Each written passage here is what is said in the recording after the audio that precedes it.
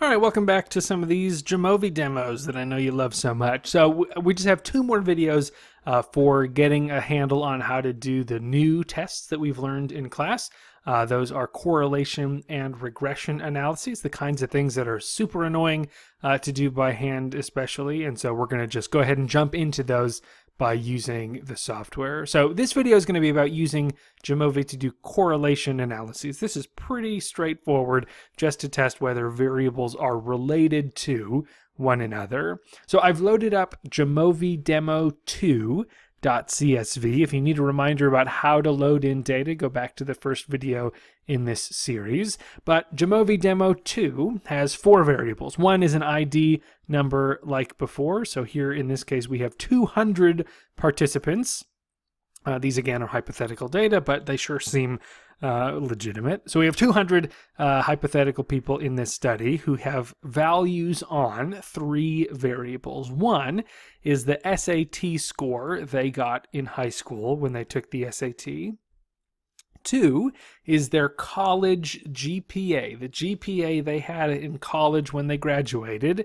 And then the final variable here is an IQ score based on some IQ test that they took. And we're curious about whether these 3 variables that relate to academic achievement and intelligence are related to one another. So we can use correlations as a first step to documenting whether these are related. So once these data have been loaded in, and you can see them all there in your window, we can go up to the regression tab now. Even though we're doing correlation, it's under the regression tab. Click on that and click correlation matrix, because we want to find a set of correlations between these variables. What pops up is the window for choosing the variables we want to test correlations for.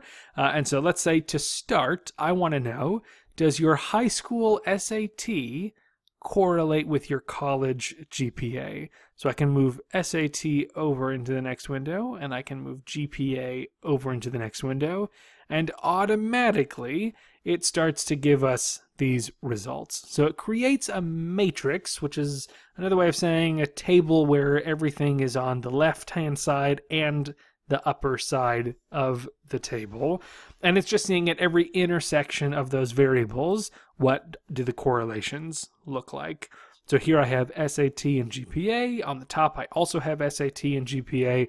And where those two intersect is the correlation. You'll notice that some of these are blank because SAT can't correlate with itself and GPA can't correlate with itself. So those are left blank.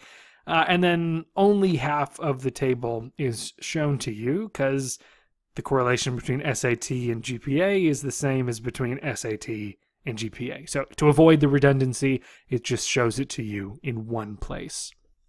So here what we can see is that the R value is 0.378, so a reasonable correlation, a modest correlation between SAT and GPA, and the P value is less than 0.001. So since we have 200 people, we have good power, to remind you of statistical power, to find this correlation. So this correlation between SAT and GPA is statistically significant, because that p-value is less than 0.05, which is the cutoff that we normally use.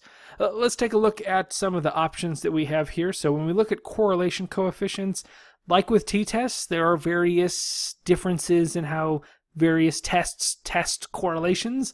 Pearson correlations are pretty standard, so we're just going to keep Pearson as our default correlation style. The other ones just do things a little bit differently.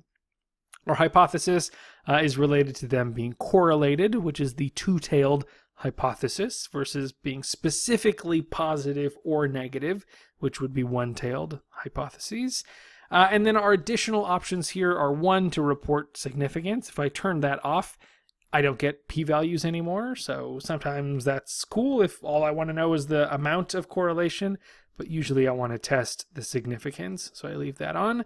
The other handy thing that correlation matrices can do is if I click flag significant correlations, you'll see that once I click on that, it adds these little stars next to certain correlations. So here, I get 3 stars because my p-value is so far below 0.05.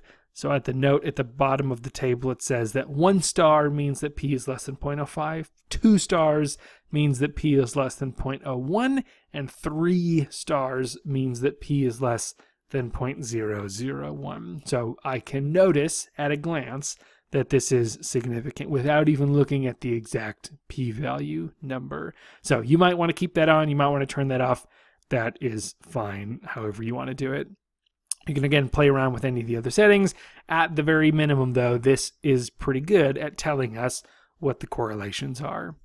So the power of a correlation matrix is that I can test more than one correlation at a time. In this study, I have 3 variables that I think might be correlated with each other. So rather than do this 3 different times to test the possible associations, I'll go ahead and just scoot IQ, my 3rd variable, also into this box.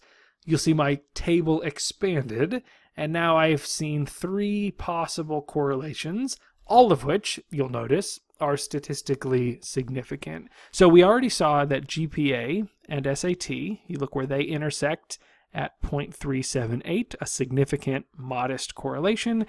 I can also test whether SAT and IQ are correlated. Those are also modestly significantly correlated at 0.293. So R is 0.293, P is less than 0.001. And then our 3rd and final possible association also happens to be there, where GPA and IQ are pretty highly correlated. Again, I don't know how true any of this is of the real world. I made up all of these numbers, but the results of this test would show us that for whatever reason, these 3 variables are significantly correlated with one another. And that's it when it comes to a correlation matrix. So here we can see all the possible correlations. As before, I can copy this table by right-clicking on it and choosing copy, and then move that into a Word document if I chose. Right? So here's how I could report the results of my correlations. And that does it for testing associations.